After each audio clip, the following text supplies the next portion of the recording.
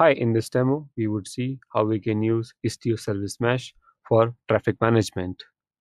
And in that, we would see how we can configure the request routes. For the demo purpose, we have used the application Bookinfo, which is given in the Istio website itself. Our application is deployed, and on the screen, we see its front end. The Bookinfo example is made of different microservices, and one of them is reviews microservice. By default, three different versions of the review service has been deployed. And as we refresh the page, we would see different versions. As you would have noticed, as we reviewed the page, we can now see the stars with our review comments. Let us refresh again.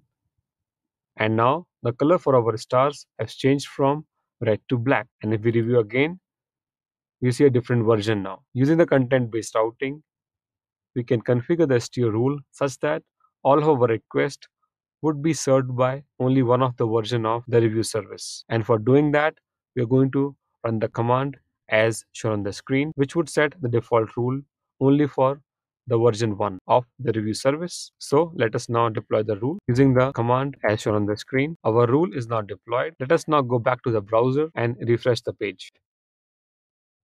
And as you can see, even refreshing the page multiple times, we only hit the version 1 of our microservice. In this demo, we have just seen the request routing, but there are different ways using which we can configure our routing rules using Istio.